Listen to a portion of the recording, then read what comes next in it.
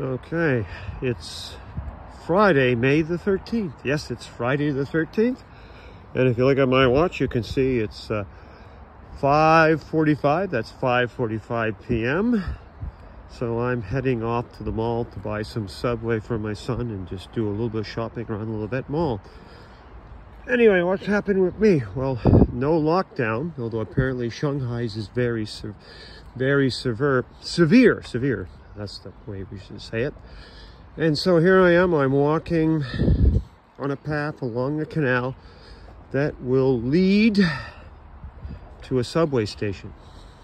Yeah, anyway, I guess the Yinhu Park subway station. And about 4 or 5 stops, it will take me to the, what do you call it? The Levette Mall. And I guess I'll be able to enjoy being able to do this for another about 2 months or so, because after this I'm going to be working as a high school English teacher in Jianing, which of course is close to Wuxi, and it's close to where we have our apartment in Wuxi. So